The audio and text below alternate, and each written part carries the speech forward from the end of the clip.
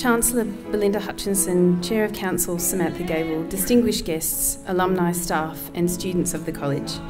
It's my formal duty tonight to welcome you to this special farewell dinner for Dr Amanda Bell AM, the 13th Principal of the Women's College, to celebrate her achievements and to thank her for her enormous contribution to the history of this institution.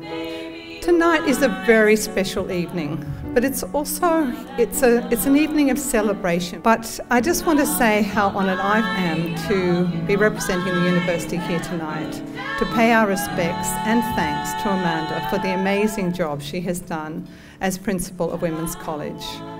I think you have just shown extraordinary leadership over the years, and every time I come to Women's, I am so impressed by the calibre of your young women.